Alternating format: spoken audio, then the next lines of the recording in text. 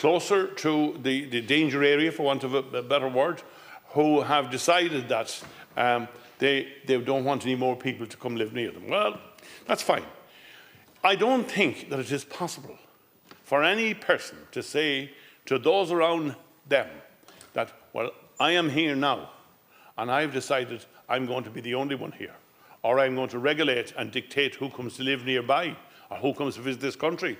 I don't think that's the way it works, and I don't think it should work that way.